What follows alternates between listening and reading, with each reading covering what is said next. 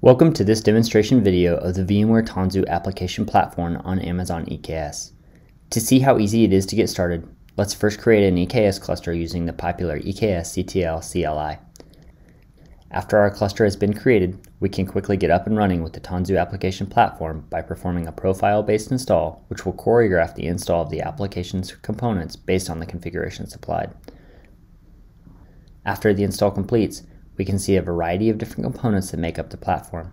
Here, we're looking at the cartographer service, which will provide orchestration in our supply chains, which we'll discuss in a little bit. To get started, a developer can use the application accelerator, which provides initial boilerplate templates for new applications. The templates provide scaffolding that makes it easy for developers to adopt your organization's best practices and policies.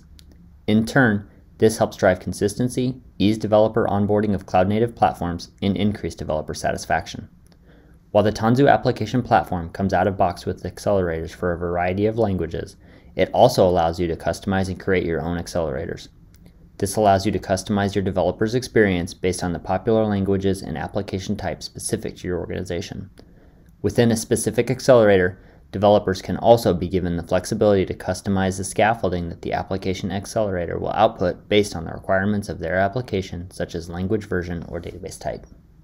Once the developer has made their selection, a workload.yaml will be produced along with the application scaffolding. This workload.yaml supplies all of the necessary configuration for the Tanzu application platform to deploy the application once development has been completed, and prevents the developer from having to deal with the wall of YAML typically associated with Kubernetes deployments.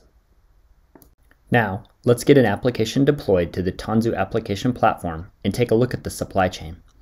This supply chain allows operation teams to define a paved path to production, ensuring that any application deployed via the Tanzu application platform has had your organization's process for application deployments followed. In this example supply chain, we will test the application code, scan it for vulnerabilities, apply your standardized conventions to the deployment, and finally deploy it to Kubernetes.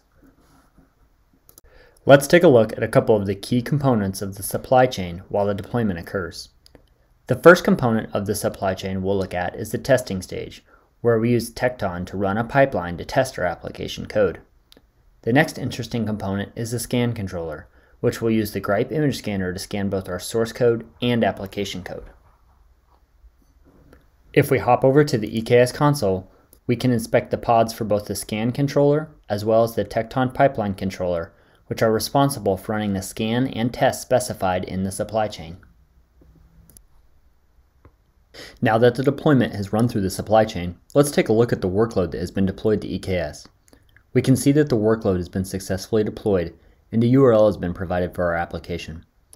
Following the URL, we see that the application is running successfully, but the developer's mood is sad, which has made our puppy sad. Since nobody likes a sad puppy, let's make a code change to make our puppy happy and see how the Tanzu application platform handles it.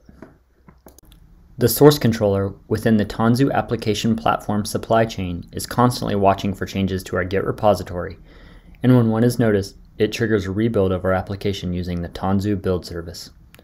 Once the build is complete, the supply chain again applies the standardized conventions and the new version of the application is deployed. A quick refresh will now show us that the application has been updated, which has made our developer mood happy and in turn, our puppy happy. Thank you for taking time to watch this demo, and please enjoy the rest of your conference.